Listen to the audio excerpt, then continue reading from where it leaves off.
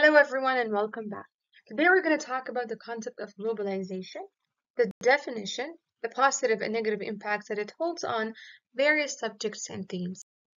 And in our main table of contents, we're going to talk about the introduction, and I'm going to remind you with actually the essential question, and then we're going to talk about the impact of globalization, whether it be good or bad, regarding various subjects and themes.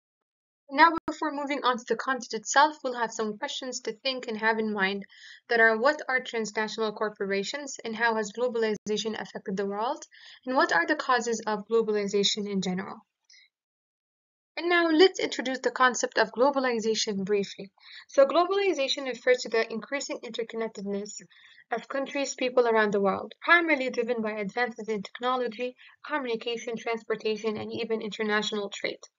It involves the integration of culture, society, and even systems on a global scale.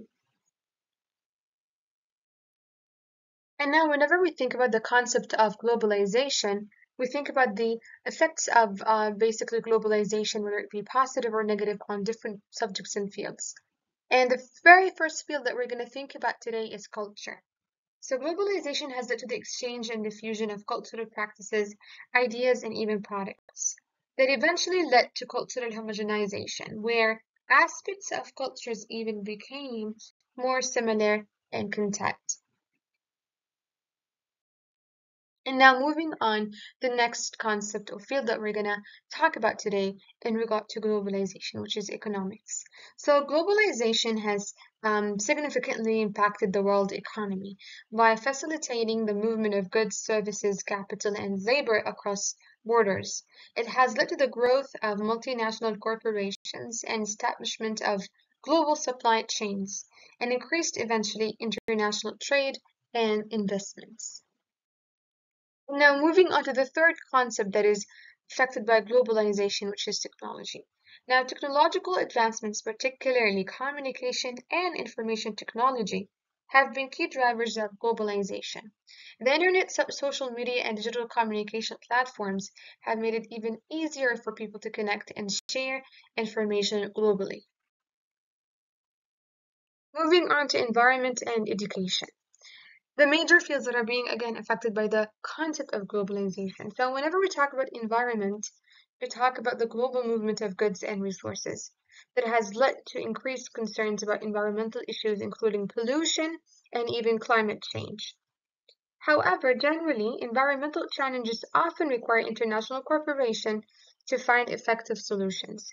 However, when it comes to education, globalization has transformed the education landscape by enabling students to access educational resources and institutions from around the world.